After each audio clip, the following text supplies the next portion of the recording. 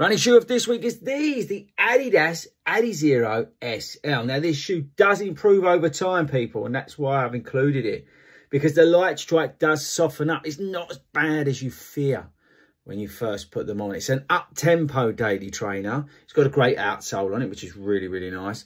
And it's nothing, you know, over the top in terms of plates and energy rods and all this sort of stuff.